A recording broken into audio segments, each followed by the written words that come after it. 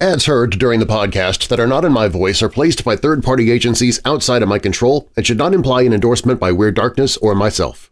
Stories and content in Weird Darkness can be disturbing for some listeners and is intended for mature audiences only. Parental discretion is strongly advised.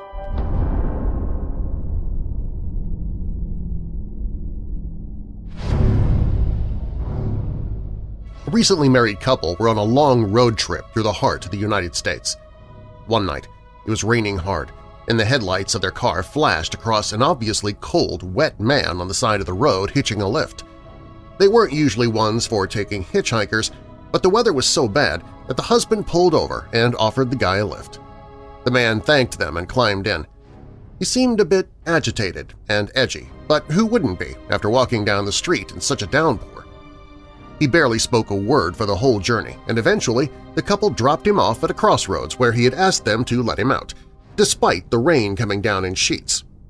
The couple drove on for a good while when suddenly the car gives out and no amount of keying the ignition will make it start again. They try turning on the radio, to no avail. The battery is completely drained. So the husband tells his wife to stay in the car while he walks ahead in the rain to try and get help. The woman locks the doors and sits in silence. Without even the car radio to keep her company, she eventually dozes off. She wakes up seeing flashing police lights through the water coming down the windshield and a voice through a loudspeaker, "Ma'am, open the door! Get out of the car and run towards us as soon as you can! Do it now!" The woman's confused but gets out of the car and puts her hands above her head. "Run and don't look back!" orders the police officer. But how do you resist doing so once you hear that? So the woman turns. In the flashing blue lights of the police car and illuminated by flashes of lightning, she sees, on top of her car, the hitchhiker that they had helped earlier, who could clearly be seen with a machete, hacking at the dismembered corpse of her husband, with blood streaming over her car. She screams and faints as a flurry of gunshots ring out. The woman awakes in an ambulance a few moments later, still in shock. The ambulance is still sitting by the side of the road where the woman's car and husband both lay dead. Over the police radio, she hears that the murderer that had just escaped from the area's maximum security prison was now back in custody, now with another murder to add to his rap sheet and upcoming trials.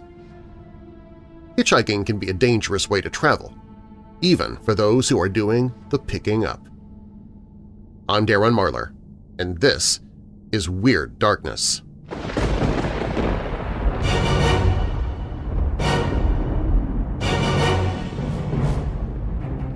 Welcome, Weirdos! I'm Darren Marlar, and this is Weird Darkness. Here you'll find stories of the paranormal, supernatural, legends, lore, the strange and bizarre, crime, conspiracy, mysterious, macabre, unsolved, and unexplained. Coming up in this episode, the open road is a beautiful place where you can make friends that you'd otherwise never meet and have adventures that'll change your life. But there are also extreme dangers to traveling with strangers on highways and back roads. No matter how trustworthy or well-intentioned a driver might seem, it's nearly impossible to tell if they are actually a predator or murderer preying upon innocent hitchhikers. Creepy, true hitchhiker stories can make you think twice before picking up that stranger at the side of the road, or trying to thumb it yourself. If you're new here, welcome to the show. And while you're listening, be sure to check out WeirdDarkness.com for merchandise, my newsletter, to connect with me on social media, and more. A quick warning about this episode: I've tried to clean up some of the language used, but the graphic descriptions of what happened to some people will be extremely disturbing for some listeners, including facts about necrophilia and rape. Listener discretion is strongly advised. Now, bolt your doors, lock your windows, turn off your lights, and come with me into the Weird Darkness.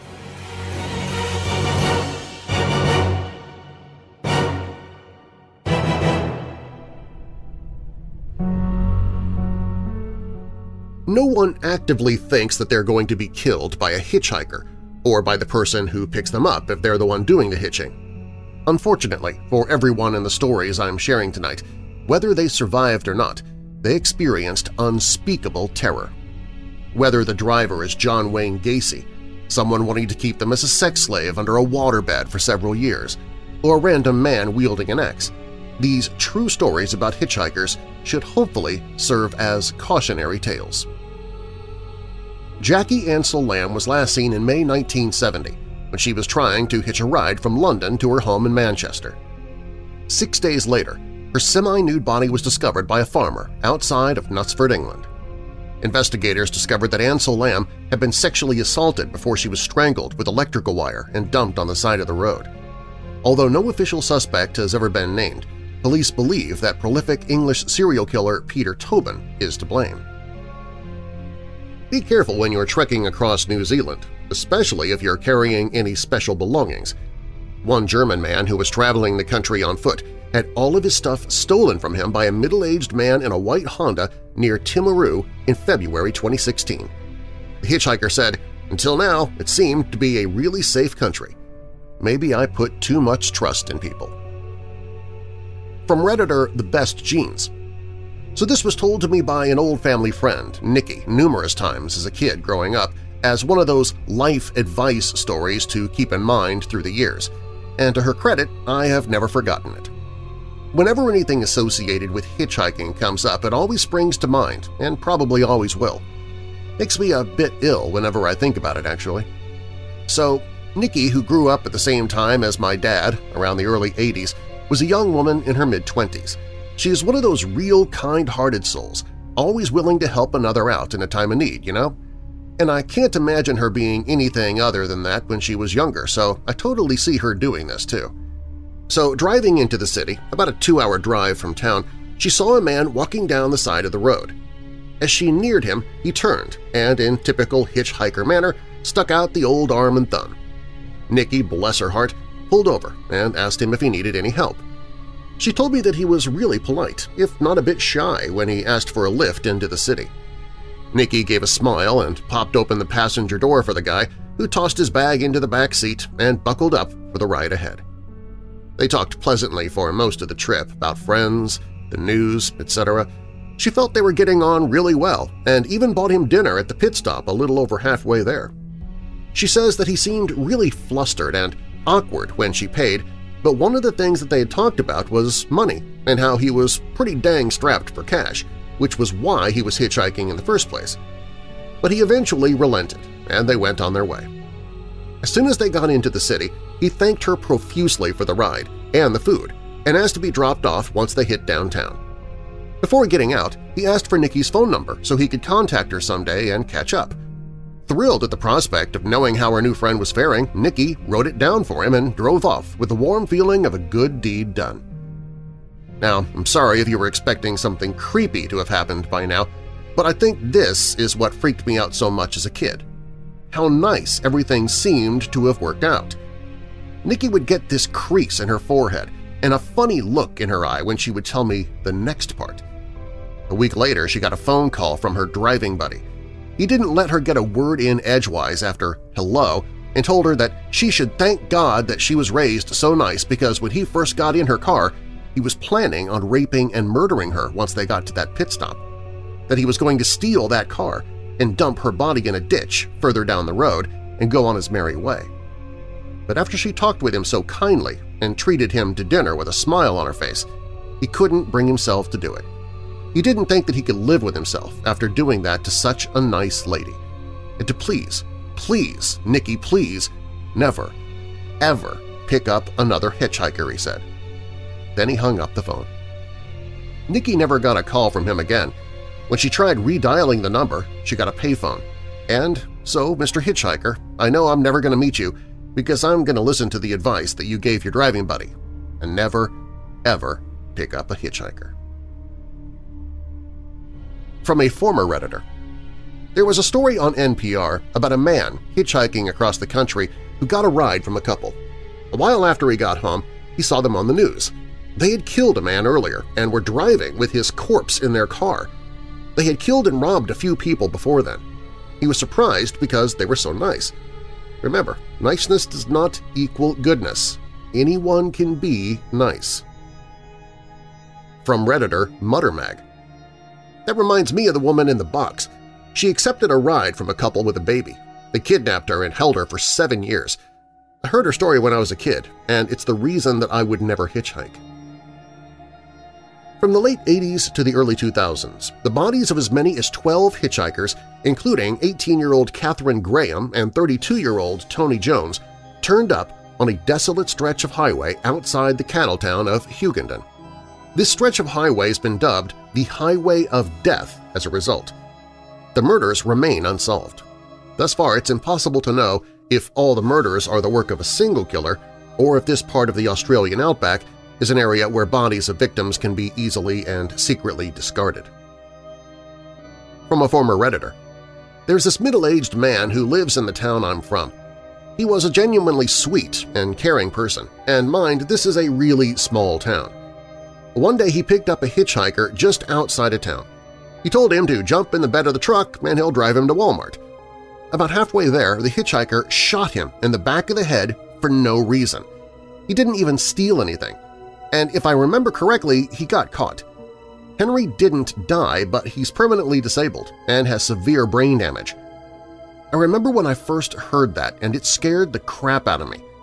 This was probably about 12 years ago now, but I still think about it anytime somebody talks about hitchhikers. It scares me to think someone would do something like that just because. On May 19, 1977, 20-year-old Colleen Stan decided to hitchhike 400 miles from Eugene, Oregon to surprise her friend in Westwood, California for her birthday. She was less than 100 miles away from her destination when she had the misfortune of running into Cameron Hooker, a 23-year-old lumber mill worker. Hooker was traveling with his wife and baby when he picked up Colleen and forced her to be a sex slave in their home for 7 years. During that time, Colleen slept in a box under the couple's waterbed and was repeatedly raped and tortured. She wasn't freed until 1984, when Hooker's wife helped her escape and get to a bus stop. At his trial, Hooker was sentenced to 104 years in prison. From Redditor Jayola. First of all, I want to apologize for any mistakes. English isn't my first language, and even though I'll try my best to avoid it, I'll probably mess up something. The story took place 2 years ago. I was on my second week backpacking through Austria, and I reached a point where I was too exhausted to walk any longer. It was an unusually hot day. I had blisters all over my feet, and I was ready to call it quits. I was in the middle of nowhere and decided to thumb a lift to the nearest train station. But I was out of luck. I stood there for what felt like hours, and no car would pick me up. I don't blame them. I spent 2 weeks sleeping in the woods, my clothes were dirty, and I probably looked like a maniac. When finally a truck pulled up, and I didn't hesitate to hop inside because I was so thankful to be able to sit down and rest my feet for a while. I asked the driver if he could drop me at the nearest station so that I could catch a train to Vienna, but he told me that he was heading back there anyway and that he could take me there as long as I didn't mind him making a stopover to load the truck. I didn't, and so we drove along together. We made some small talk, and he seemed to be very polite. It was a pretty enjoyable ride until we reached the first stop. He loaded his truck while I walked around a bit and bought some water at a gas station nearby. He had offered me drinks a few times along the ride, but I always declined because I don't feel comfortable with that. I got back into the truck and we continued the drive to Vienna. Almost immediately after we took off again, he told me that it wouldn't be a problem for him if I wanted to take off some clothes since it was such a hot day. I told him, no, I'm fine, but he brought it up a couple more times. He also asked me if I wanted to take a nap in the back and that he had several hitchhikers sleeping there in the past. I declined again and started to feel a little uneasy around him and planned to leave the truck at the next gas stop. All of a sudden, he nearly yelled at me to put my head down and hide because he was driving past his stepfather's car and he didn't want him to see me in the truck. That struck me as odd, but I did anyway because his yelling took me by surprise. That confirmed my resolution to get out of there as soon as possible, and I asked him to drop me off at the next stop and made up an excuse that it was my goal to enter Vienna by foot and that I was rested enough to make it now thanks to his lift. He agreed, and I got my stuff ready. He suddenly turned to me and said that I looked familiar and that he was sure that he'd seen me somewhere before. I shrugged it off, but he insisted he remembered my face somehow. He asked me if I ever went to a swingers club because he was sure that he saw me there sometime. That caught me off guard, and I told him that this was impossible because I had never been to one. "Well, do you want to?" I'm going to one in Vienna. Let's go there together. I'm sure you'll like it." At this point, I really wanted to get out of the truck ASAP, and I told him that I had no intention to come with him and asked him to drop me off now. He didn't answer, but reached into his pants and started pleasuring himself while he drove along. I froze up, clutching my backpack on my lap, and didn't know what to do.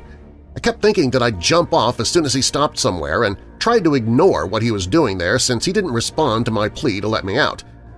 The gas station was coming up, and he stopped what he was doing and asked if we should take a shower together.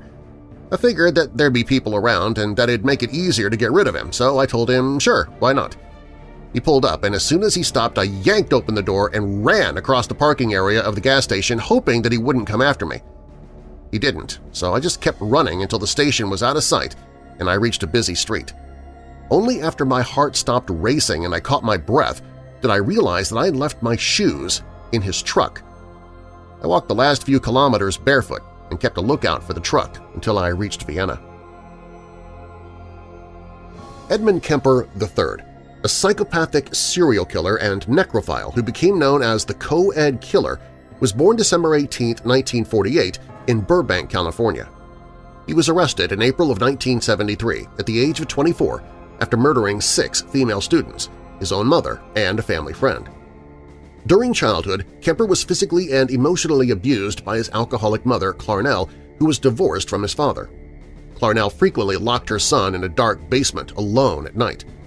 Not surprisingly, Edmund grew up to hate his mother, and at the age of 14 ran away from home in search of his father in Van Nuys, California.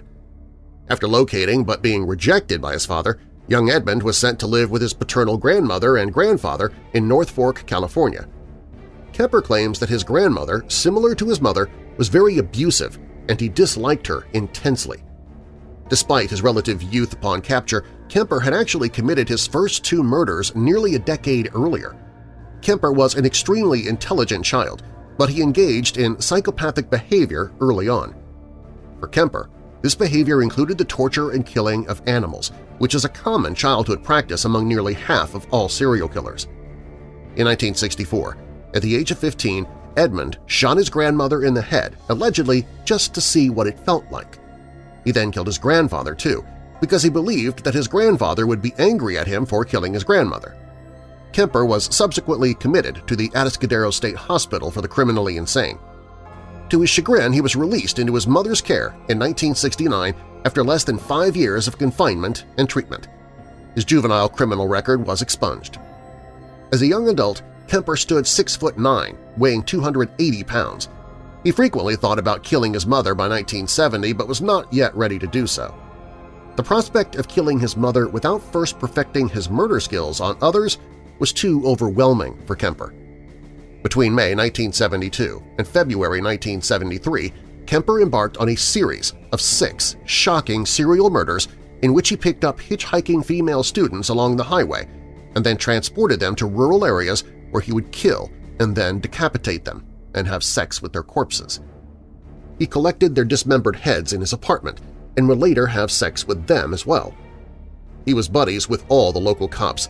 They would drink in a bar called the Jury Room with the very law enforcement officers who, unbeknownst to them, were pursuing him.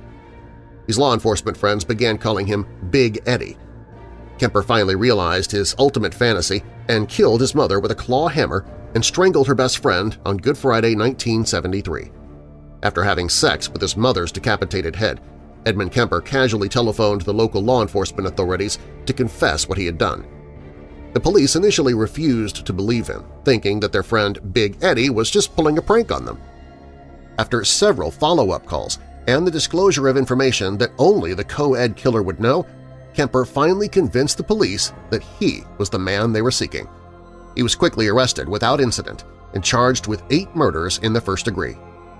Kemper was found guilty and given a life sentence because there was a stay on the death penalty in the United States at the time of his conviction. Kemper was asked by a Cosmopolitan magazine reporter during a prison interview how he felt when he saw a pretty girl after killing his mother. He said, "One side of me says I'd like to talk to her, date her.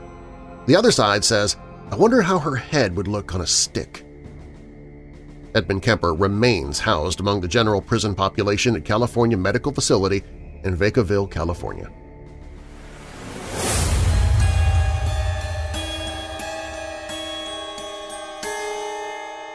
More true and terrifying hitchhiking stories coming up when Weird Darkness returns.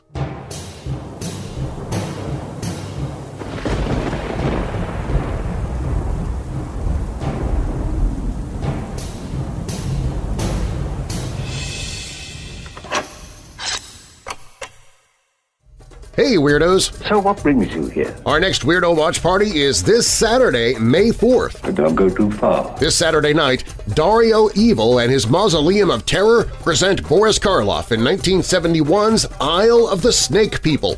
Or just Snake People. It depends on which poster you're looking at. It's neither here nor there. An evil scientist runs an army of LSD-crazed zombies. Come into my laboratory. I'd like to show you something. But then wouldn't that describe anybody on LSD? That is quite obvious. Our Weirdo Watch Party is always free to watch online, so grab your popcorn, candy, and soda and jump into the fun and even get involved in the live chat as we watch the movie. Let's go for a drink. Well, that's totally up to you. Modern science has shown that alcohol is responsible for 99.2% of all the world's sins. I guess we have a lot of liquor and LSD in this film. What is this? Oh, that's a Creepy Crate.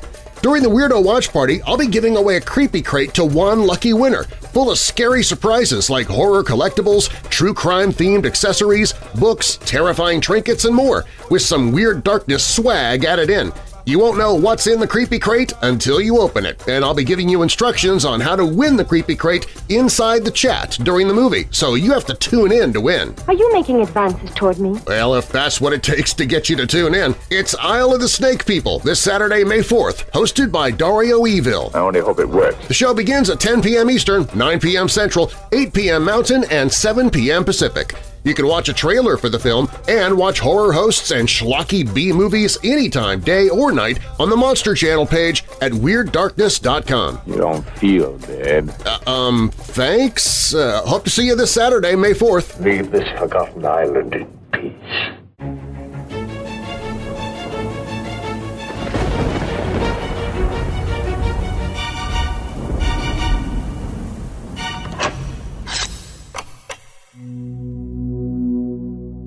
The idea of hitchhiking across the world and relying on the kindness of strangers to get you from point A to point Z is a romantic one. But for every cinematic story of people meeting at a truck stop and becoming best friends, there are hundreds of real-life hitchhiking horror stories. The stories I'm sharing with you tonight should convince you that hitchhiking is simply not safe. You could end up kidnapped, injured, or possibly even dead. Between 1972 and 1973, Santa Rosa, California experienced the killings of 7 women whose murders have never been solved. An 8th probable victim disappeared and her body has never been located. All of the victims were known to hitchhike, a popular mode of transportation during that time. These murders became known as the Santa Rosa Hitchhiker Murders. The so-called Santa Rosa Hitchhiker murders have been linked to other crimes that occurred in the late 1960s and early 70s where the facts have been distorted to meet the criteria of the particular murderer thought to have committed them, most notably the Zodiac Killer and Ted Bundy. These murders remain unsolved. On March 5, 1972, 2 high school students made a terrifying discovery: the nude body of a woman lying in a creek bed. The body was that of Kim Wendy Allen, a 19-year-old who had last been seen hitchhiking to school and carrying a wooden soy barrel with red Chinese characters on it. Coroners soon discovered that Kim was tortured to death before being dumped. Her wrists and ankles had been bound, and she had been raped before being strangled by a cord. Investigators determined that she was strangled slowly over the course of a half hour. Kim was last seen on Enterprise Road in Santa Rosa. Her body was found 8 miles east of there, and it was not going to be the last body the police found. Santa Rosa is a town located north of San Francisco, just 20 miles from the California coast in Sonoma County. During the late 60s and early 70s, it found itself caught in a political upheaval because of its proximity to the hippie movement in San Francisco. In March of 1972, a prison riot broke out at the county jail.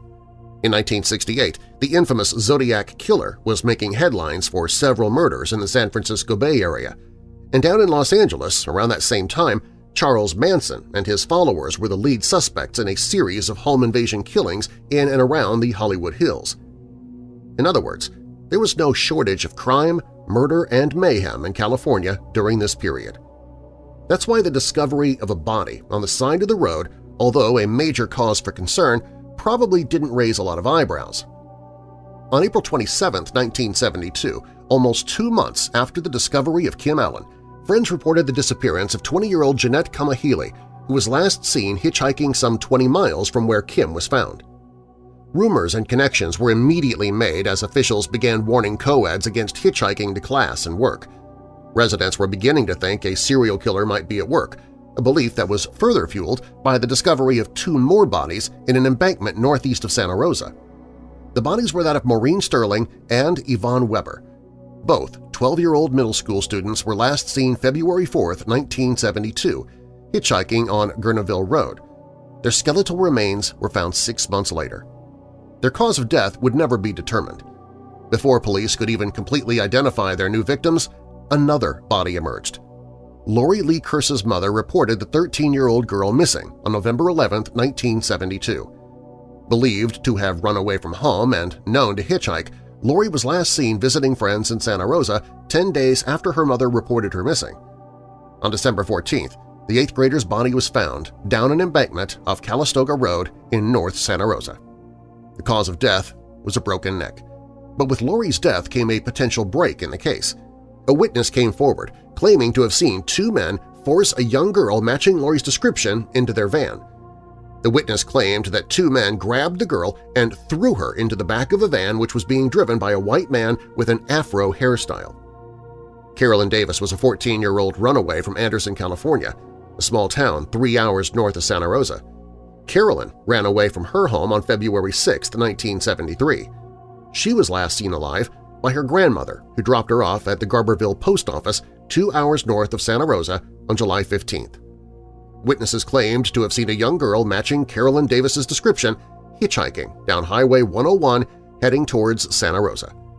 Her body was discovered 1 year after Maureen Sterling and Yvonne Weber vanished, in only 3 feet from the exact spot where their bodies were discovered. The cause of death was strychnine poisoning. Teresa Walsh was last seen on December 22, 1973, at Zuma Beach in Malibu, California, 460 miles from Santa Rosa. Friends said she was intent on hitchhiking north to Garberville so she could spend the holidays with her family. She never made it home. Instead, on December 28, 1973, the 23-year-old's body was discovered by boaters, partially submerged in Mark West Creek just west of Santa Rosa. She was the 6th victim found in Sonoma County in just 2 years. Truth is, they had no solid evidence, and Bundy never took credit for these crimes, so still the killer could have possibly just gotten away with these awful murders. From Redditor, Jason is so handsome. Not my story, but my history teacher's hitchhiker's story. As a teenager, my teacher lived in Cook County, Illinois, and frequently would walk around town or the city as most people do. One day he was offered a ride by a largish man in a car and hitchhiked home. The driver had a clown suit and makeup kit in the back of his car because he said that he worked as a clown part-time, which should have sent bells ringing, but he thought nothing of it. So he got driven to his mom's house and thanked the driver and left. My history teacher said the driver was one of the most polite people he had ever met. A few years later, my teacher found out the man he got into a car with was none other than John Wayne Gacy Jr. If you're traveling through Iceland, it's not out of the ordinary to hitchhike across the small glacial country. But on August 16, 1982, sisters Yvette and Marie Bohad were trekking across the beautiful country and accepted a ride that would change their world forever. The driver, Grettar Amundsen, dropped the 2 sisters off at a cabin before accusing them of hiding cannabis, bashing Marie in the head with a rock, and shooting Yvette with a shotgun. Marie survived by hiding in a sleeping bag and running after a police car that happened to drive by. Amundsen was convicted of murder. From Redditor, Iran RPCV. I stopped around sunset when I saw someone at the side of the interstate on the way to Phoenix from Tucson. As soon as I stopped, he and 3 more people got into the car. Before I could say anything, a spotlight hit my mirror and a state police officer came up, asked me if I was okay, and started questioning my new passengers in Spanish. He said to them, "You know you have a carload of illegal aliens here, don't you?" He then said that I could turn them over to him and he'd keep them in jail overnight and turn them into INS in the morning, take them up to the next exit and drop them off, or take them to where they were originally headed. Not quite sure I understood him, I asked him to repeat that. He said the same thing again. I said that if he didn't mind, I would take them to their destination, which turned out to be an orchard a few miles up the road. He wished me a good evening and left, while my passengers kept repeating, "Amigo, amigo." In July 2016, a hitchhiker near Brakpan, South Africa, accepted a ride from two unknown men and ended up on the worst ride of his life. After two more men, seemingly hitchhikers, got in the car, they grimly told him that he'd gotten into the wrong car. One of the men then punched the hitchhiker in the face before tying him up and shooting him 5 times in the leg. Since this happened while the car was in motion, the driver ended up accidentally running into the wall of a house in Kwathima. The suspects fled the scene and left the hitchhiker in the car. Despite injuries sustained, he did survive. From Redditor Gruselig. My aunt's eldest son hitchhiked a lot through New Brunswick back in the 70s. He vanished one summer, and the best the police could come up with was that he was picked up by someone, murdered, and his body was dumped in the St. John River. They never found his body, and my aunt never got closure. My mother told me that when I was young to discourage me from hitchhiking, and heck, it worked. From Redditor Sumat. My older brother picked up a hitchhiker once after a night of light drinking. The way I heard the story relayed was that after driving for a few minutes, the man pulled out a shotgun. Who knows how he concealed it? The cops never really figured out that detail of the story, and declared that he was going to steal the car. Well, my brother, being the self-proclaimed tough guy, said that he wasn't going to have this, so he stopped and tried to pull the guy out of the car to the ground. Next thing you know, my brother has a shotgun wound that blew off a chunk of his bicep, and the hitchhiker runs off. He made a decent recovery, but he still has a chunk gone from his arm, and he's not able to lift heavy things anymore with that arm. I will never pick up a hitchhiker. Polish man traveling through Ireland to buy a car flagged down another car for a ride that seemed to belong to a family. Once in the car, he didn't mind sitting between two children. One was a 6-month-old, the other was 8 years old. After about 15 minutes, though, he realized all was not as it seemed when they locked him in and met up with a second car on a side road. Even though the hitchhiker gave his attackers all his money, they stabbed him 5 or 6 times in the legs, in front of the children. Paramedics arrived on the scene just in time to save the man's life. From a former Redditor. This story comes from my father's experience as a hitchhiker. During the late 60s and early 70s, when he was between 13 and 16 years old, my father took off for the summer and went on a big trip around northeast Quebec. Apparently his parents didn't care about him. Anyway, as he's going along, he gets picked up by a bunch of Americans headed up the same way. I can't recall if these guys were draft dodgers or vets, but either way, it became pretty clear to him that these guys were not completely sane. Not wanting to draw their attention to this fact, he figured that he'd take the ride and then ditch them as soon as possible. That first night, they end up in some sort of RV campground. While setting up their stuff, one of the rangers comes over and starts giving them trouble. Either they had not paid their fees or didn't want to pay or whatever. After a little while, the ranger leaves, and the Americans are really bothered by this guy. Rather than address the issue, they start putting together a plan to off the guy. They'd apparently brought some rifles across the border and thought it'd be easier to kill the ranger than be hassled about paying fees. My dad's generally a calm guy, but when he realized what was going on and that these guys would not be talked out of it, he was thinking, what am I getting myself into? The next time the ranger comes back, my dad approaches him right away and tells him that he's got to go. I'm not sure if he paid the guy or just warned him, but either way, the ranger left and did not come back.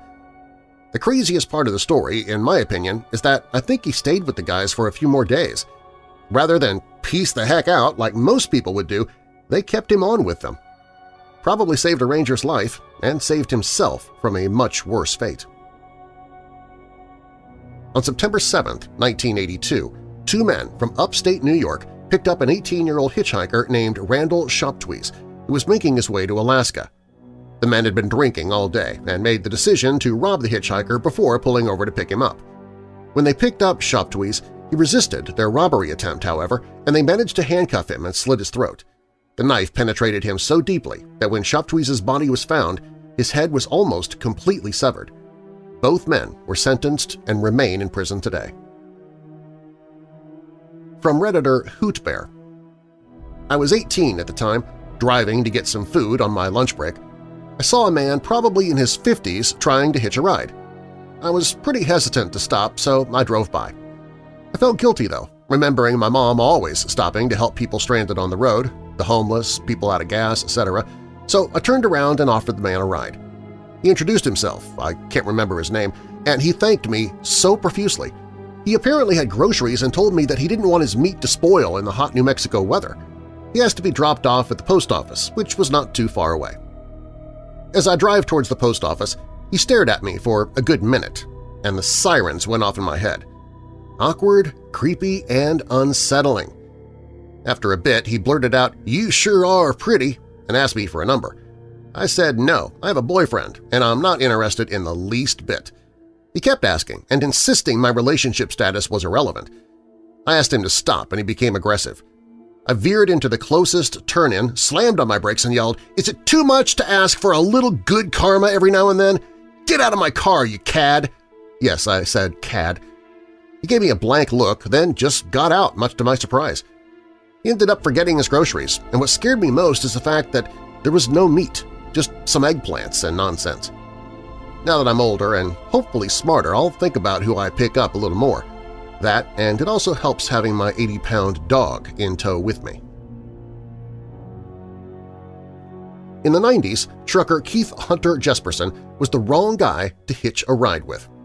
He was a serial killer who at one time claimed to have murdered 160 victims, although he later recanted this confession and admitted that he'd only killed 8 women. His method was to pick victims up at a gas station or on the side of the road, strangle them, and dump their bodies in another state. One woman, who he let use his credit card to make a long-distance call, woke him up in the middle of the night, making him angry enough to kill her. In order to destroy all evidence of his crime, he then strapped her to the bottom of his truck and dragged her along the highway until she was unrecognizable.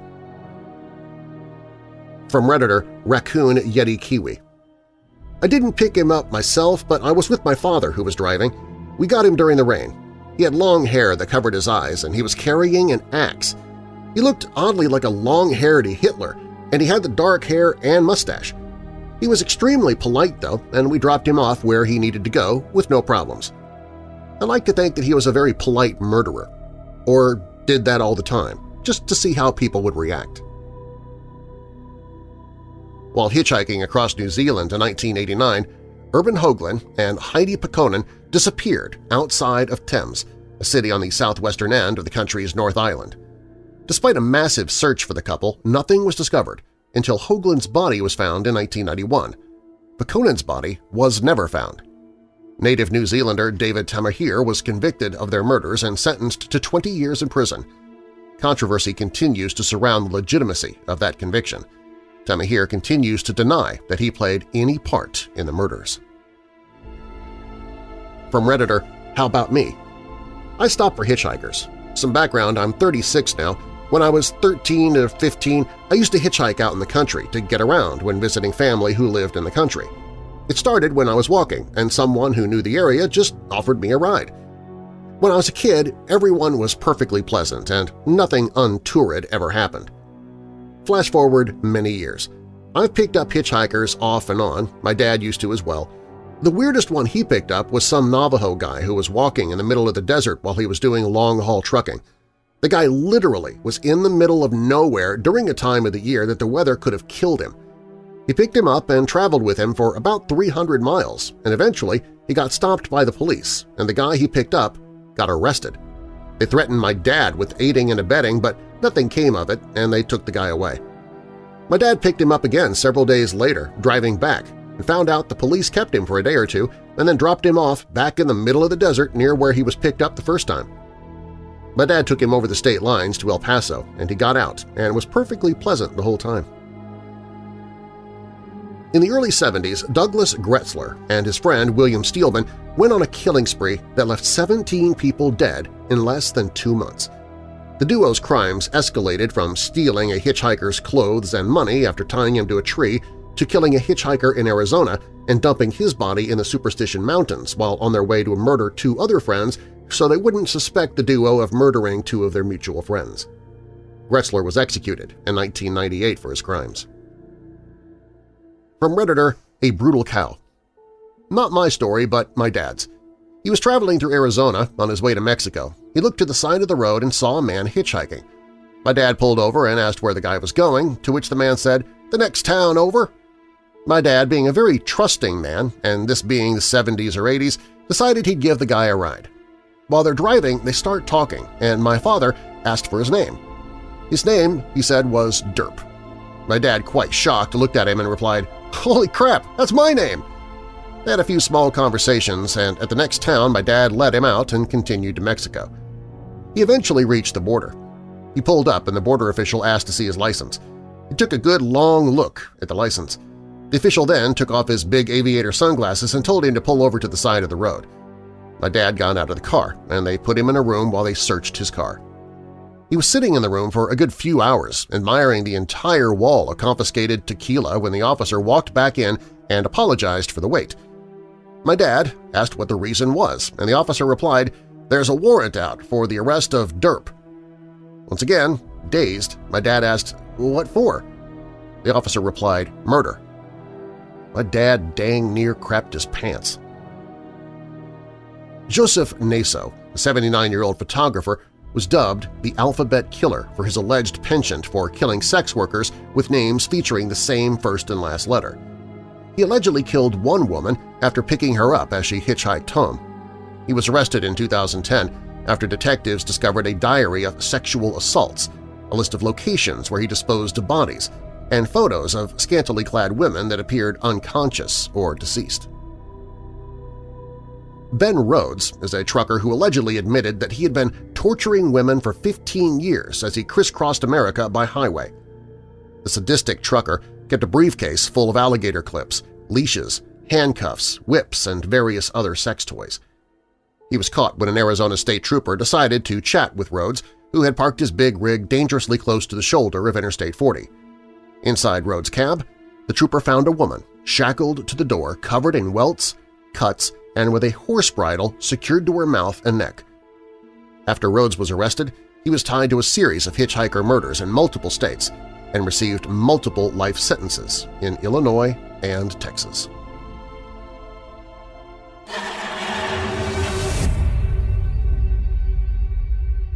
I still have many more true and terrifying hitchhiker stories coming up on Weird Darkness.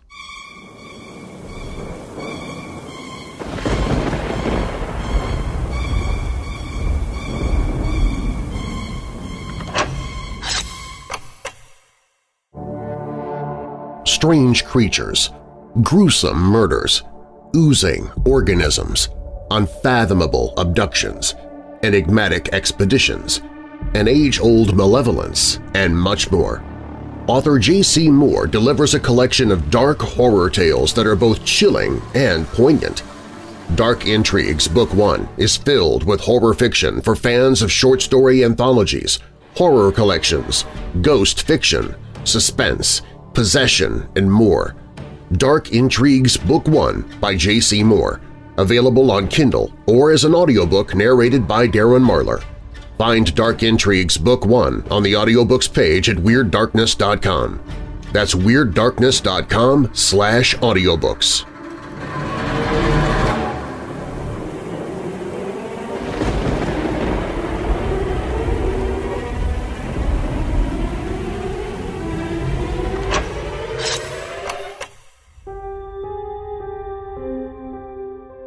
I was driving a shortcut from 29 Palms, California to Albuquerque, New Mexico.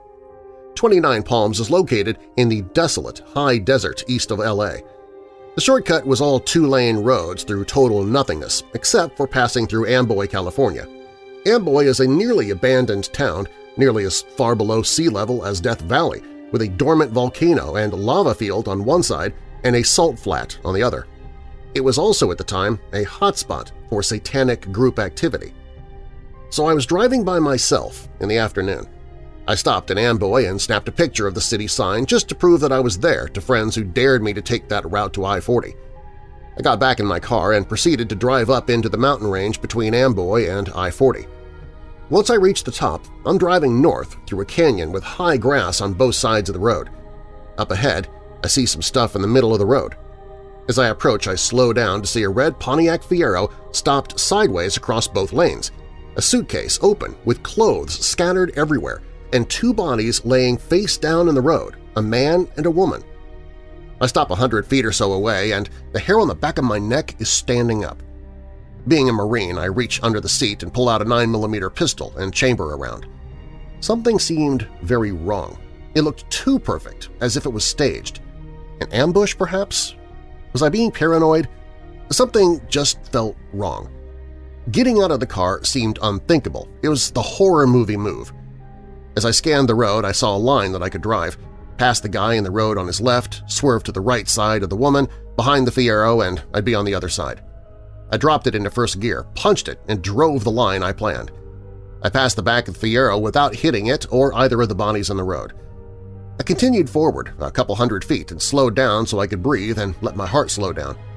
As I looked up into the rearview mirror, I saw that the two bodies had gotten up to their knees and 20 or so people emerged from the tall grass on either side of the road by the car and bodies. At that moment, my right foot smashed the gas pedal to the floor and did not let up until I had to slow down for the I-40 East on-ramp. I will never know what would have happened to me had I gotten out of the car to check on the bodies or stopped my car closer to them. Somehow, I do not think it would have been good.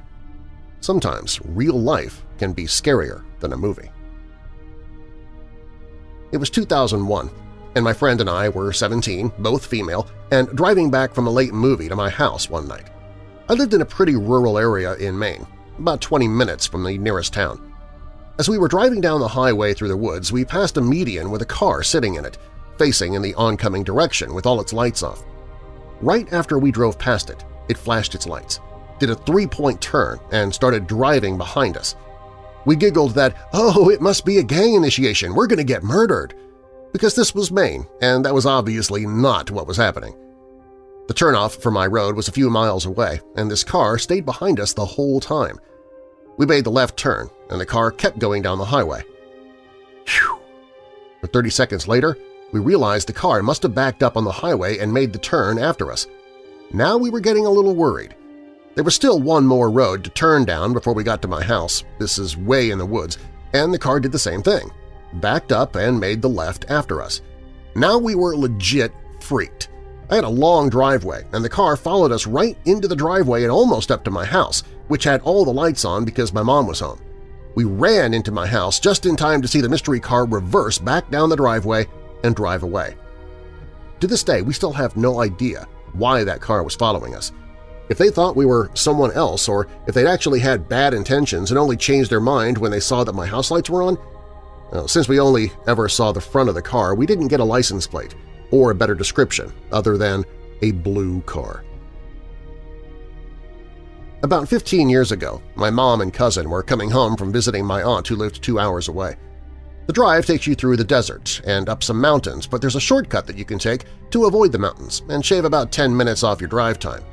The only problem is the shortcut takes you literally through the middle of nowhere.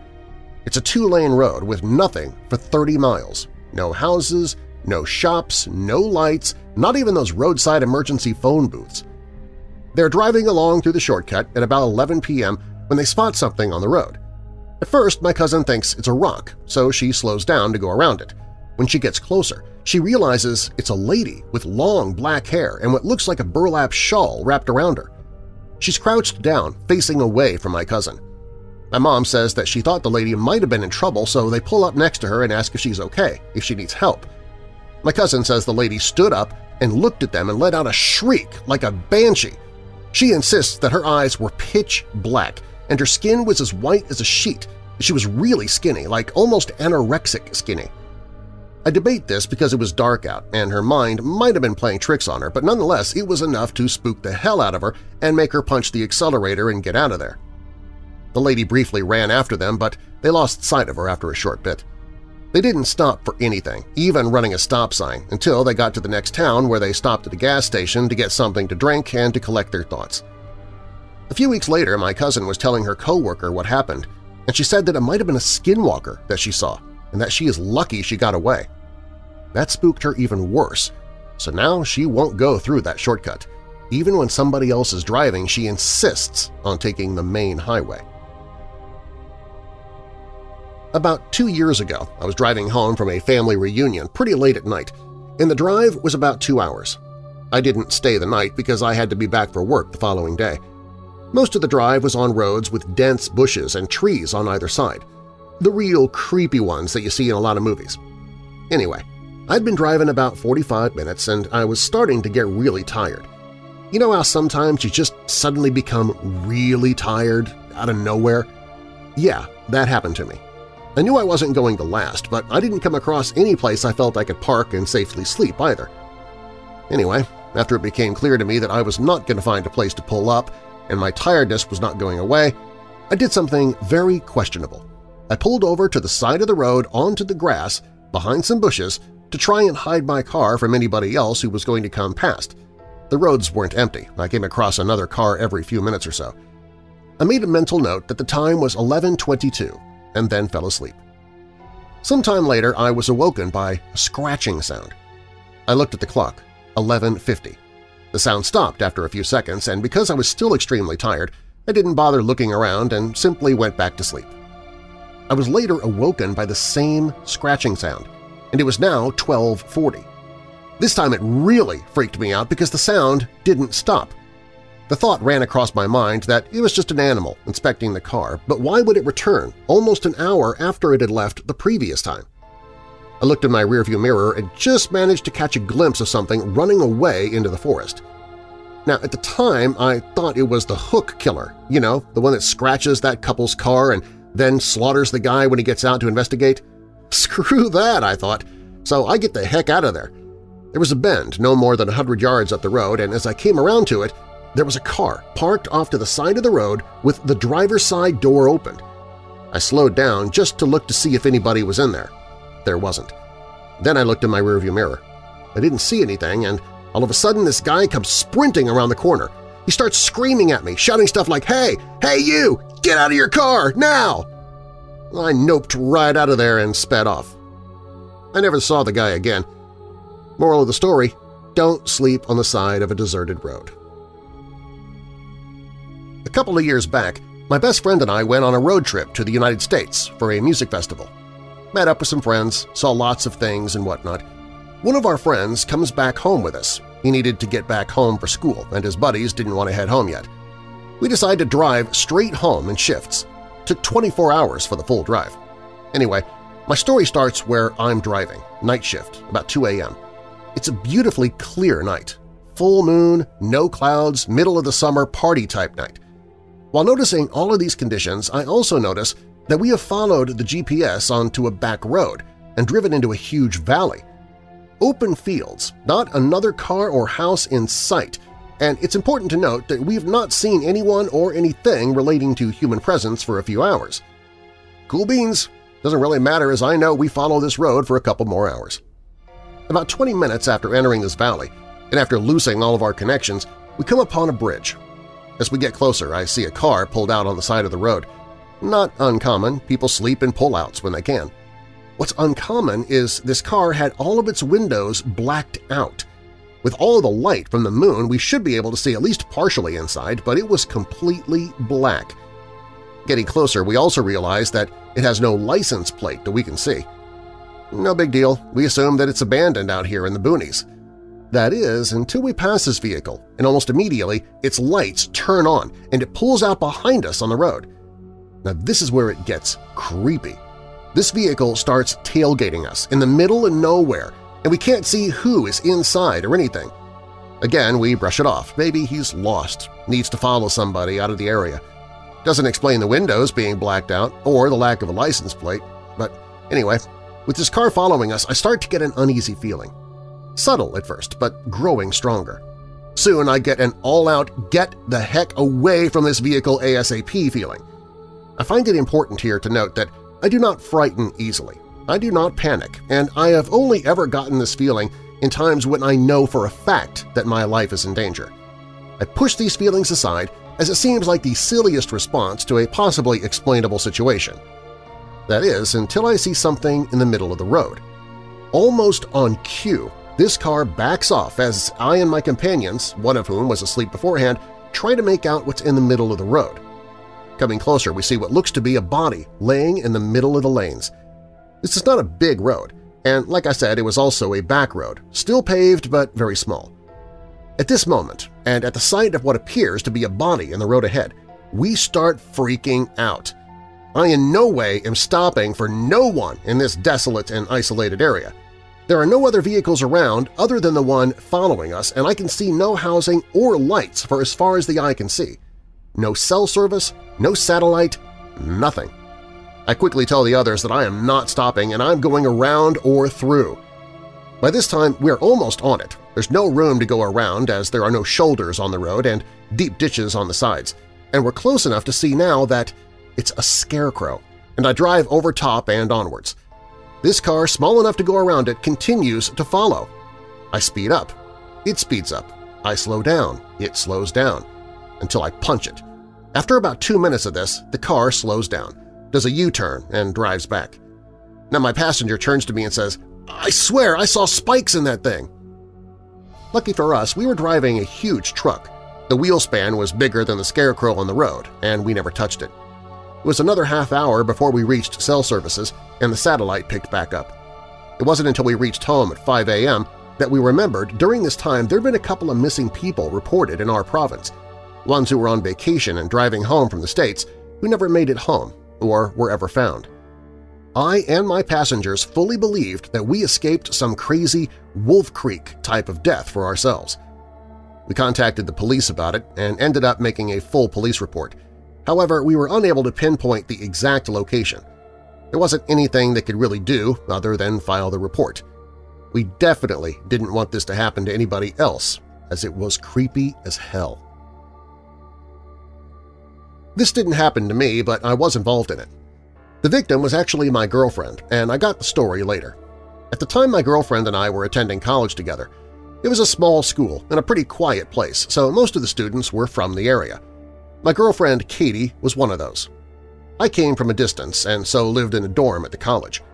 Katie and I would hang out together in my dorm between classes and even some evenings and weekends when we wanted to be together but didn't feel like going out.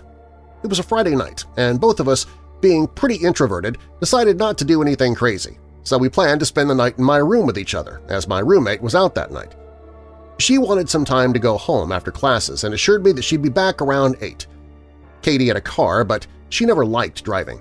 Unless she had to pack around her instrument, she usually took the bus. That Friday night, she had a pretty unnerving experience in doing so that freaked the two of us out for a long while after it happened.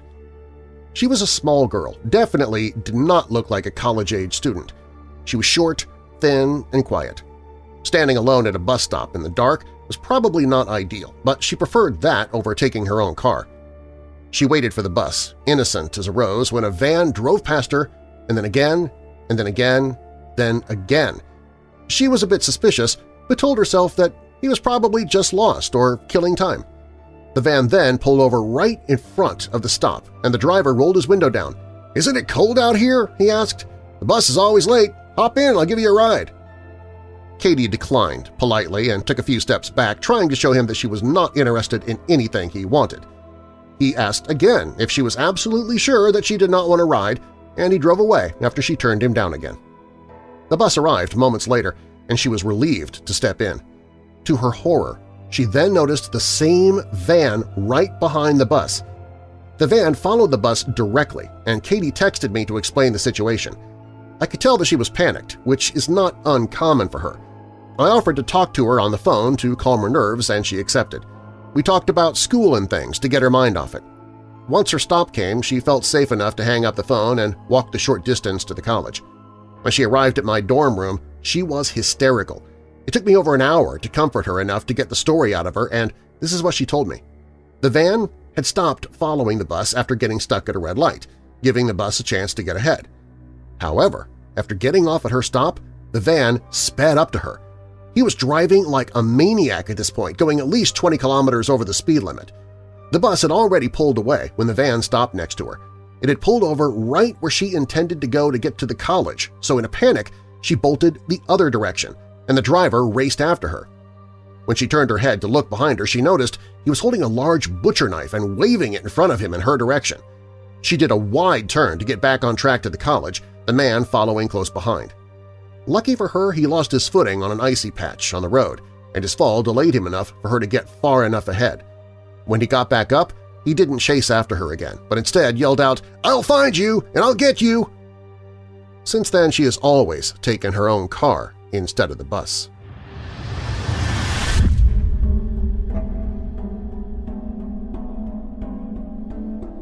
Keep listening. I still have a few more hitchhiking horror stories to share with you when Weird Darkness returns.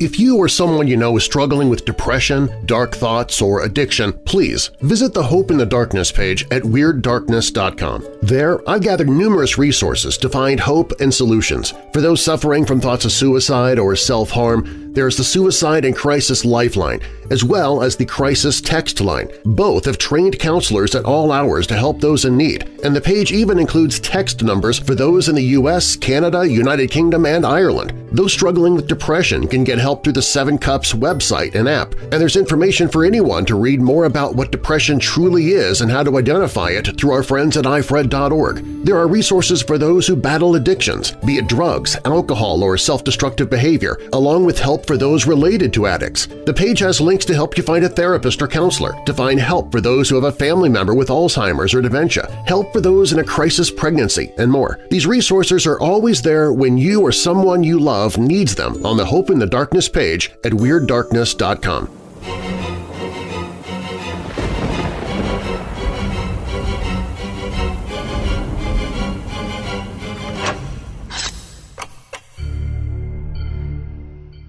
In South Africa, we have a lot of hijackings, and for a while, the favored method to stop a car was to play dead in the road. Of course, it doesn't take long for people to figure out that stopping to help people on the road is a bad idea, and that is where my friend of a friend joins the story. On his way home from work one night, he lived in a small holding, he sees a body in the road about a kilometer from his house. He quickly realized what was up and decided to just drive up onto the pavement – curb for the Yanks, I think – and go around the body without stopping. He got home about 2 minutes later, ran inside, and called the police. When he saw them coming down the road, he returned to where he had seen the body to tell them where to start their search.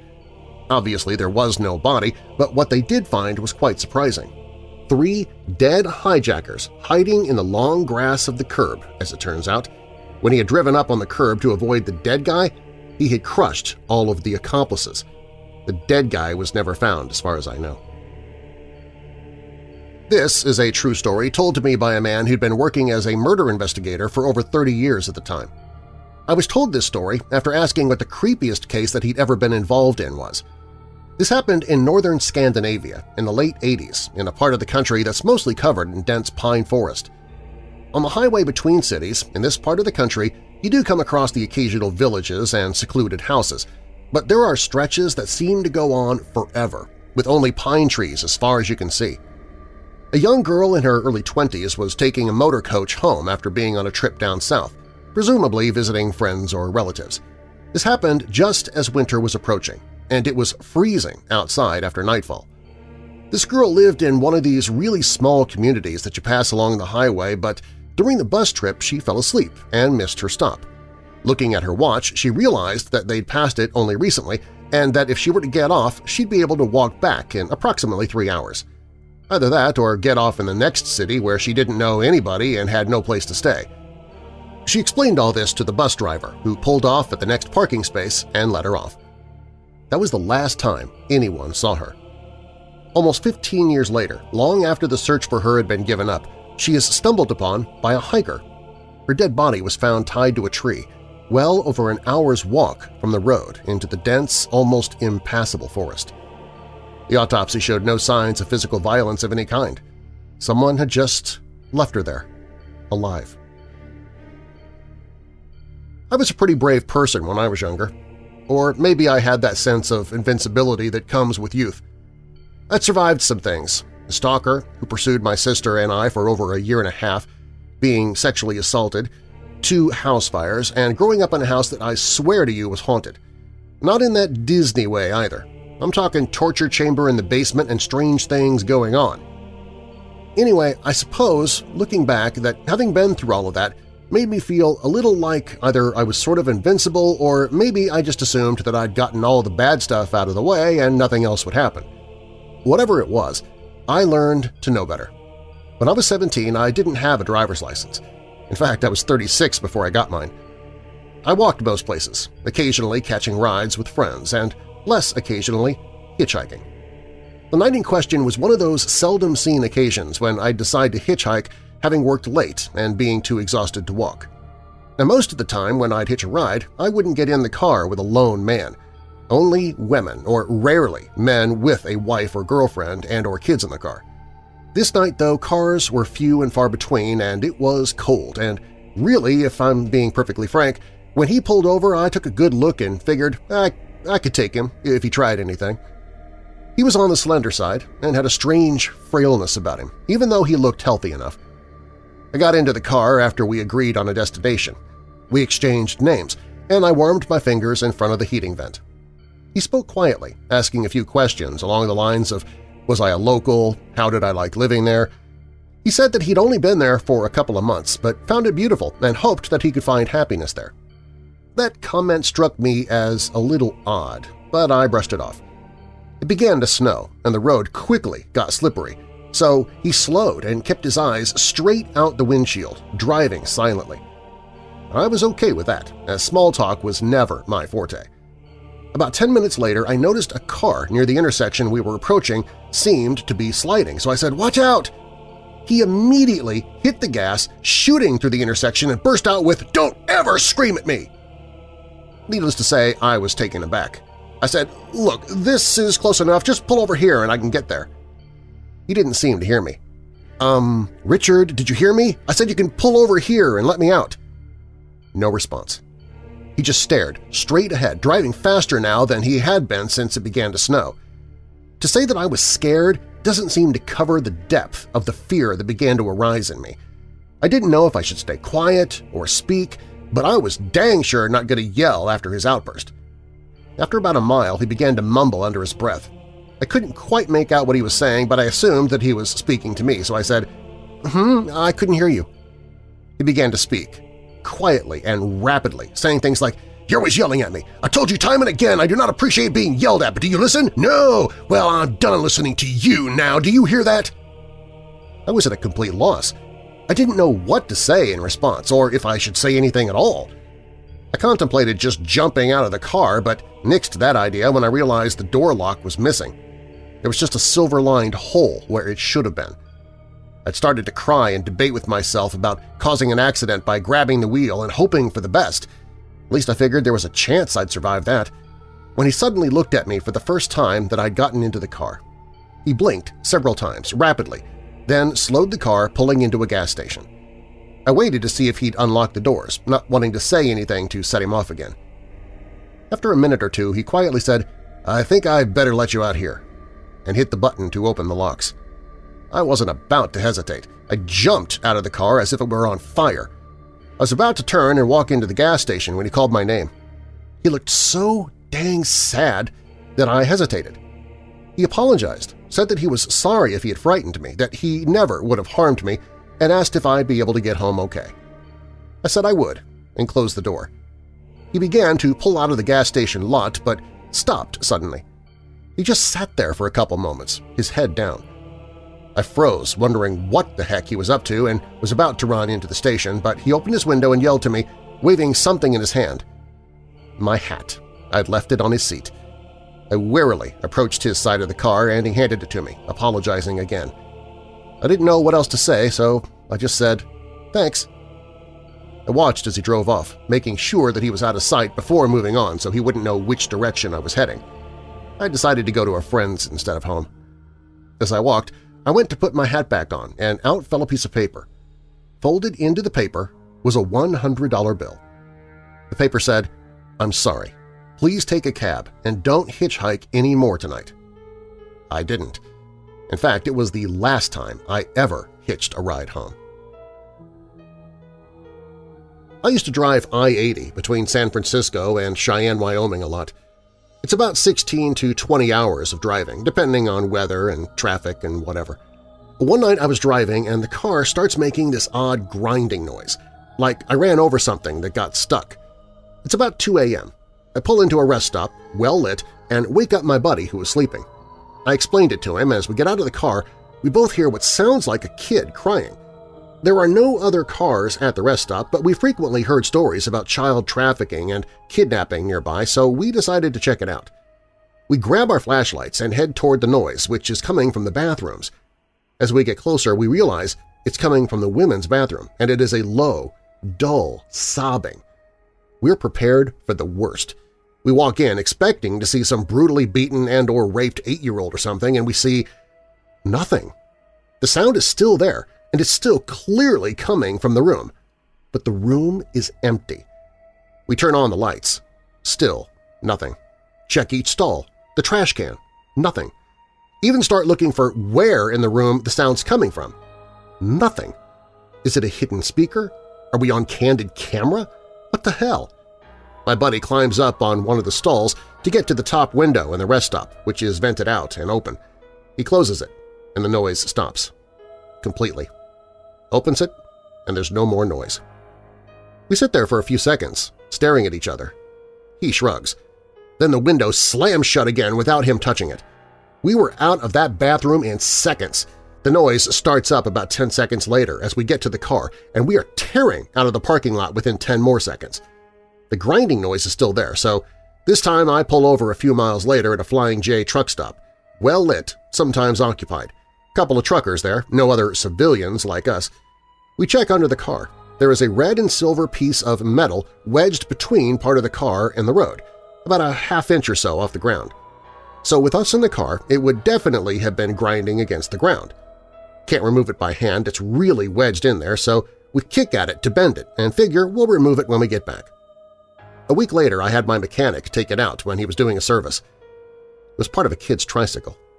The red area on the back where somebody can stand. My dad drives in Texas a lot, but there's a particular road that he always avoids. I'm not sure what road it is, but he says it's the middle of old Native American land. One night as he was driving through, he kept seeing shadows running alongside his trailer. Every once in a while he'd hear a loud bang as if someone was slapping the side of the trailer. He decided to stop and see if a tire had blown, because that's really the only thing that could be making that noise. He did his usual walk-around, checking the tires, but as he turned the corner, he heard a laugh and a shadow took off running down the road. Needless to say, he crapped his pants, jumped in the truck, and did not stop until daylight. Apparently he saw the skinwalker standing on the side of the road with his arms crossed about 15 miles later.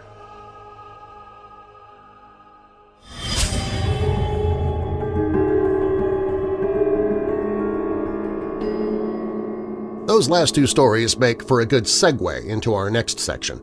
It's another scary version of hitchhiking horrors, the Phantom Hitchhiker.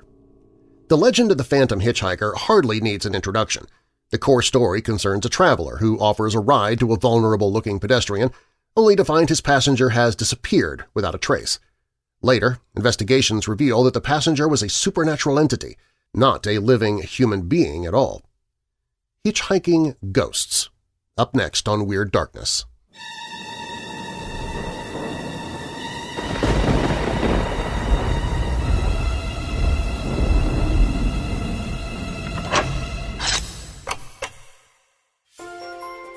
Do you keep a journal or a diary? If not, maybe you should consider it. It's been shown that journaling can help you reduce stress, help relieve depression, builds self-confidence, it boosts your emotional intelligence, helps with achieving goals, inspires creativity, and more.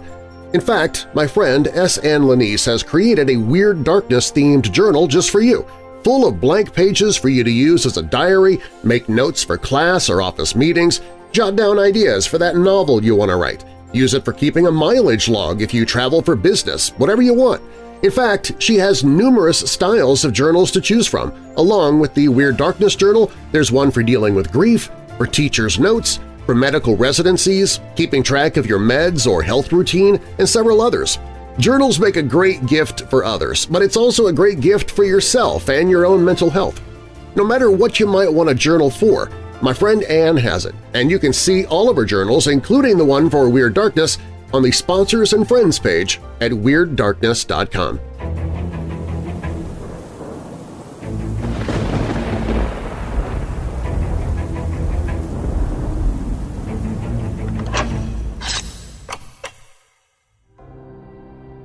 You've most likely heard the story. A person's driving down a lonely road at night when they see a hitchhiker, often a young woman ahead. The woman's offered a ride and gets into the vehicle, usually the back seat. The hitchhiker never says a word, and after traveling some distance, vanishes without a trace. For example, Jerry was driving home late one night when he saw a young lady waiting by a bus stop. He stopped his car and told her that he didn't think the buses were running so late at night and offered her a ride. The fall night air was getting chilly, so he took off his jacket and gave it to her. Although his passenger wasn't much for conversation, he did manage to learn the girl's name was Mary and that she was on her way home. After driving for an hour, they arrived at her home. Jerry said goodnight. She went in the front door, and he went home himself. The next day, he remembered that Mary still had his jacket, so he drove to her house and knocked on the door. An old woman answered. John told her about the ride that he had given her daughter Mary and explained that he'd come back to get the jacket that he had lent to her. The old woman looked very confused. John noticed a picture of Mary on the fireplace mantel. He pointed to it and told the old woman that that was the girl he had given a ride to. With her voice shaking, the old woman told Jerry that her daughter had been dead for many years, the result of an auto accident while she was trying to get home, and she was buried in a cemetery about an hour away. Jerry ran to his car and drove to the cemetery. He found his jacket neatly folded on top of a grave. The name on the gravestone was Mary. You've probably heard some version of the late-night ride, perhaps around a campfire or at a Halloween party. The ghostly hitchhiker is a popular character in American folktales. And while many variations exist, many purportedly true, the stories tend to follow a formula. A motorist, usually a man, picks up a lonely hitchhiker, generally a young female. He transports her to her destination, where she either vanishes or enters a house. If she enters a house, the driver usually has a reason to come back or follow her. For example, he wanted the jacket that he loaned her, or he wants to return something she left in the car, or sometimes if the destination is a house and she vanishes when the car arrives at the destination, he wants an explanation as to why she disappeared. When he knocks on the door, he learns from a grieving loved one that the passenger died many years ago. If he's trying to reclaim an item, it can usually be found at her gravesite. The age of these stories is unknown, but they have existed in the United States since the days when we traveled by wagons, and possibly even earlier than that in other places. For example, in the Bible, the Apostle Philip hitches a ride with an Ethiopian, whom he baptizes before the man vanishes. There are roads throughout the world purported to host a ghostly traveler looking for a ride back to loved ones or to their final resting place. Given that this particular story is found in different variations throughout the world, perhaps there is more to these phantom hitchhikers than a simple scare. The simple formula of the story also means that it's highly customizable. Jerry can easily become "my friend Harry" or "when my dad was in college coming home for the weekend." Similarly, the address can be anywhere. It can be an old graveyard or abandoned house or tree-lined road. The hitchhiker can be the daughter of any couple known to have lost a daughter to a car accident. During this period, there was also a rise in drag racing, resulting in an increase in teen deaths overall. Sounds like Last Kiss were based on these types of events. Why does this work? In the story I just relayed, a man stops for a young woman waiting at a bus stop and thinking of the late hour and the difficulty she might have in getting home, and offers her a ride. Hitchhiking was also a fairly common practice until recently. In the 1950s and 1960s, and even into the 1970s, hitchhiking was a common means of making your way around the country. It becomes less believable today in the context of our current society. One of the basic rules we learn as children is that you never, ever, ever get into a car with a stranger. And yet, time after time, these women do just that, and the men seem to have no ill intent. They simply want to assure the young woman gets home safely. These stories exhibit a basic concern for others, highlighting a sense of neighborliness and trust that fits with the social perceptions of relationships during that period. These messages can be buried in today's tales of caution. In these early stories, there seems to be two lessons to be taken from these types of ghost stories. First, there is a reminder of the importance of community, that you could depend on a stranger for help if you were in need. Second, there is a warning, whether that's going too fast or drinking and driving, because you too could end up like Mary. While the drivers who pick up these passengers are usually male, the phantom passengers suggest a shadowy fate for the driver if they're not careful. After all, they could survive, but their passengers, their girlfriends, and other loved ones might not. These stories aren't necessarily spine-tingling, but they do reflect larger social concerns and are designed to encourage behavior change.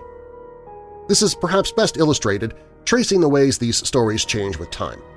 A darker variation of the hitchhiker story began to emerge in the late 1970s, becoming popular and widespread in the 1980s. One summer day, a woman pulled into a gas station. As the attendant pumped the gas, the woman told the attendant that she was in a hurry to pick up her daughter, who would soon be finishing her art class. While she was waiting, a man walked over to her car. He explained to her that his rental car had died and he needed a ride to an appointment. The location was just down the road from her daughter's art class, so she told him she'd be happy to give him a ride. He put his briefcase in the back seat and said that he was going to the men's room quickly. A few minutes passed, and the woman looked at her watch. Realizing she'd be late, she drove off quickly, forgetting that the man was supposed to be coming back to her car. She thought nothing of it until she and her daughter pulled into their driveway. She saw the man's briefcase and realized she had forgotten the man completely. She opened the briefcase, looking for some sort of identification. All she found inside was a knife and a roll of duct tape. This version is also formulaic, but in this case the protagonist is usually a woman. The message is also a warning and an indication of public awareness of violence against women, which had previously not been something openly discussed. The story is closer to the messages we learn as children about the dangers of trusting strangers.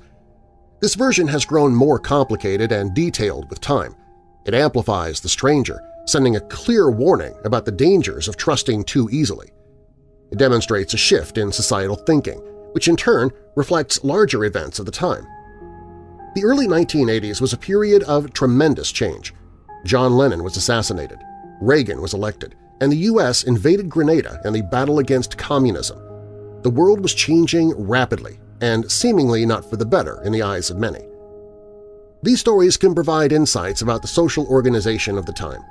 In addition to providing a slight chill, they're also apt teaching tools. People of all ages are more likely to pay attention if the story seems familiar and if it is somewhat tragic or frightening. There are scary stories in many cultures reserved just for frightening children to ensure they behave. There's a lot that could be learned from folklore. The question is, though, is there a real case of the phantom hitchhiker that might be the basis for the folklore or modern version of the legend? The answer would seem to be yes. Our first phantom ghost story takes place on Good Friday in March of 1968. Maria Rowe and her fiancé were driving to her parents' home in Uniondale on the N9, about 200 miles from Cape Town, South Africa. The weather suddenly turned bad, and fierce winds forced their car into a ditch.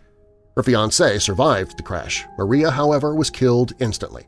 It was certainly a tragic event, but one which occurs every day all around the world.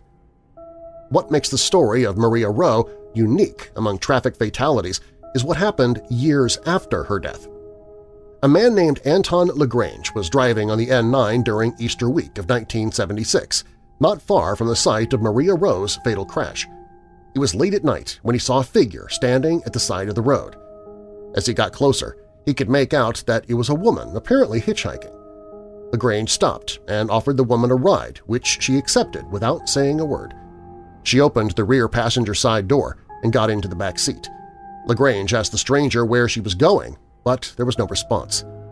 He commented that it was rather dangerous for a young woman to be hitchhiking alone at that time of night. Again, silence. LaGrange then turned and looked into the back seat. The hitchhiker was gone, and LaGrange was scared and confused. He saw the woman get into the car. He could even describe her, and now she had vanished. LaGrange thought that perhaps the woman had fallen out of the car at some point and went to the closest police station, Uniondale, to report the incident. Once at the police station, LaGrange began to tell the desk sergeant of the strange occurrence that he had just experienced. No doubt LaGrange's tale of the vanishing hitchhiker was met with considerable doubt. The possibility remained, however, that a young woman might be lying injured or dead along the N9. With that possibility in mind, the officer agreed to follow LaGrange back to the area of the strange encounter. The officer followed close behind as LaGrange approached the area of the occurrence. To the officer's amazement, he witnessed LaGrange's rear passenger door open and close as LaGrange's car passed the location where he had picked up the phantom hitchhiker. Thinking that LaGrange might be trying to pull off a hoax, the officer agreed to follow him past the location one more time. This time, LaGrange would drive with the interior car lights on and the doors would be locked. Despite the precautions, the officer again saw the rear passenger side door open and close as the two passed the same area, and this time the officer heard the sound of a woman laughing as the door was opened by the phantom hitchhiker. The baffled police officer soon contacted fellow Uniondale officer Sergeant Pat McDonald. McDonald was the first officer to arrive on the scene of the Maria Rowe crash.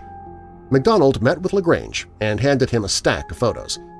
The pictures were all of young women and looked much alike. Despite the similarities of the images, LaGrange was able to quickly pick out the picture of the phantom hitchhiker. It was Maria Rowe. The next report of the phantom hitchhiker came in 1978. Dolly Van Jaarsveld was riding his motorcycle on the N9 heading towards Uniondale to visit his girlfriend for Easter. As he rode, he spotted a female hitchhiker ahead and stopped to offer her a ride. She said nothing but put on a helmet and got on the back of the bike, and Van Jaarsveld sped off with a hitchhiker hanging onto him tightly. Van Jaarsveld said that he was suddenly overcome with a feeling of strangeness and at just that moment experienced what he described as a twitch, and the phantom hitchhiker, which matched the description of Maria Rowe, had vanished. Uniondale journalist Janie Meyer has followed the Maria Rowe story for more than 30 years now. One of the theories of why she apparently can't go to rest is that she was asleep in the car when the accident happened and she didn't prepare herself for death, Janie says. She wanted to finalize her wedding arrangements, and the theory is that she will carry on until she reaches her destination. Another hitchhiking specter is said to be that of a young woman who haunts the underpass of a railroad bridge over East Main Street in Jamestown, North Carolina. Known as Lydia, she's been seen on rainy and foggy nights as she walks alone or stands beside the road searching for help to get back home. The legend of Lydia is based on sightings and stories over the past 70 or more years of a young woman in white as she stands by the road, attempting to flag down passing motorists for help. The ghost is believed to be that of a young woman who died tragically at the bridge many, many years ago. The stories share a common detail of a fatal car accident that occurred as a boy and girl drove on a rainy night to a dance, perhaps the prom. Since then, Lydia's spirit, still robed in her white dress, returns to the scene, looking for a ride home or perhaps to the dance. Local lore tells of the first sighting of Lydia around 1924. North Carolina folklorist Nancy Roberts included the account of an eerie sighting near the bridge of a woman in her 1959 An Illustrated Guide to Ghosts and Mysterious Occurrences in the Old North State. As collected from a man named Burke Hardison, he told of his encounter with a young woman as he traveled home to High Point on a rainy and foggy night when he was a student at North Carolina State in 1924. Back then, the bridge was over Highway 70, although since abandoned but very close to the present-day Jamestown Bridge over Main Street. Hardison claimed to see a girl dressed in a white gown. She signaled for him to stop and asked him to help her get to High Point. He drove her home, and when he went to get out of the car, she had vanished into thin air. He knocked on the door of the house, asked if the girl was there, only to learn from her mother that she had been killed in a car accident at a nearby underpass the year before. There have been many attempts to match records and evidence with a real person named Lydia, but none have turned up any conclusive proof of a young woman named Lydia who may have died in an automobile accident in the area during the 1920s. In recent years, two local researchers who have long chased the Lydia legend, Amy Greer and Michael Renegar, came upon an article in the Greensboro Patriot from June 21, 1920 that reported the tragic death of a young woman named Annie Jackson who'd been killed on the High Point Road, about 3 miles from High Point and close to the location of both the old and current bridge, when the driver lost control of the vehicle. And he was thrown from the car. The article noted that the road was wet and the car turned turtle. Might this be the origin of the ghost and legend? Many people over the years have claimed to see the girl in white alongside the road. Some have stopped to help, only to observe her vanish when they stepped out of their cars or turned around for a moment. Today, the old bridge is cloaked in vines and overgrowth, giving it the aura of mystery and the supernatural. Both underpasses have become graffiti shrines to the folk legend, as generations of residents have claimed to see Lydia in her long white dress standing by the road, waiting for help. Another strange, ghostly story. Many years ago, a young tradesman from Bedfordshire decided that he'd play the Good Samaritan and pick up a stranded traveler. It was to prove to be one of the most chilling and convincing paranormal encounters of modern times. Late in the evening of October 12, 1979, 26-year-old carpet fitter Roy Fulton from Dunstable was returning home from a pub darts match in nearby Leighton Buzzard when he stopped to get a lift to a young man standing on an isolated stretch of Station Road on the outskirts of Stanbridge. Notions of ghosts and the supernatural were far from Fulton's mind, as, being an avid Liverpool supporter, he was casting his thoughts ahead to the following day's match and the prospects of his favorite team. In the glare of the minivan's headlights, he saw a youth standing on the near-side verge thumbing for a lift. Deciding the young man was going to either Tottenham or Dunstable, Fulton came to a halt in front of the hitchhiker who walked along the road towards the van. He was casually dressed in dark trousers and jumper and wore a white-collared shirt. Nothing seemed out of the ordinary. The man opened the passenger door and got in. When asked where he wanted to go, his only response was to point ahead, further down the misty road. Fulton let in the minivan's clutch, and the van pulled away. The journey continued in silence for some minutes until Fulton decided to offer the youth a cigarette. It was the point where what had been a completely ordinary and familiar situation suddenly crossed over a threshold into the strange and frightening world of the unknown. "I leant forward and picked up the packet of cigarettes," he later recalled, "turned around to offer the lad one, and that man or boy was not sitting there." Stunned, Fulton pulled the Mini to a halt and, turning on the interior light, looked into the back, thinking the youth had somehow climbed into the rear of the van. There was nothing there. Roy Fulton was completely alone. Now terrified, Fulton drove in a panic to his local pub, the Glider in Lowther Road, Dunstable. Ashen-faced and shaking, he blurted out his terrifying story to the landlord, Bill Stone, and a group of regulars. Two things haunted him about his experience: that the eerie, pale-faced youth was somehow part of an earlier traffic accident which had not been reported, and secondly, that the sad, silent figure would somehow follow him home. Fulton was later interviewed by writer and researcher Michael Goss, and in 1985 took part in the respected television documentary series Arthur C. Clarke's World of Strange Powers. On both occasions, he told the same story without any deviations or embellishments, that one night in October 1979 he took a ghost for a ride. Many countries as diverse and wide apart as Sweden, Pakistan, Canada, Korea, and South Africa all have their own individual and specific phantom hitchhiker tales, but the experience of Bedfordshire motorist Roy Fulton ranks as one of the most compelling and thought-provoking of all.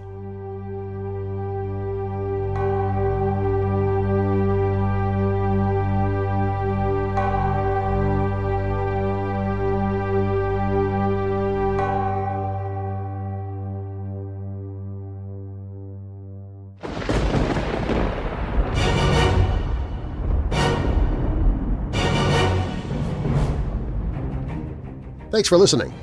If you like the show, please share it with someone you know who loves the paranormal or strange stories, true crime, monsters, or unsolved mysteries like you do.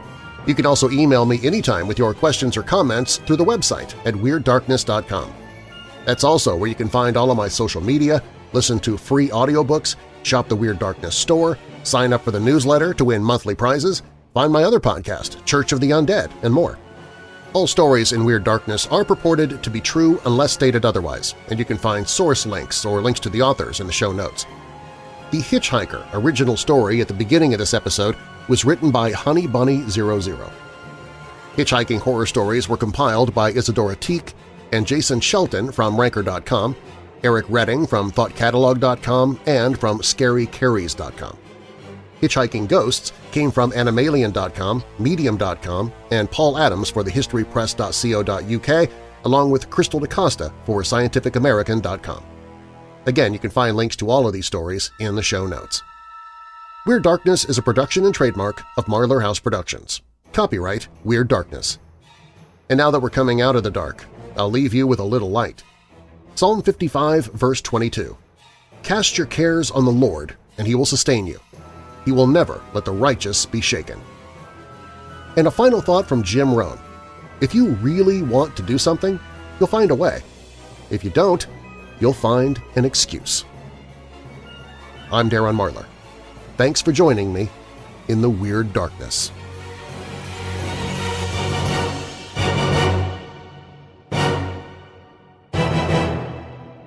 Hey Weirdos! Be sure to click the like button and subscribe to this channel and click the notification bell so you don't miss future videos. I post videos 7 days a week. And while you're at it, spread the darkness by sharing this video with someone you know who loves all things strange and macabre. If you want to listen to the podcast, you can find it at WeirdDarkness.com/listen.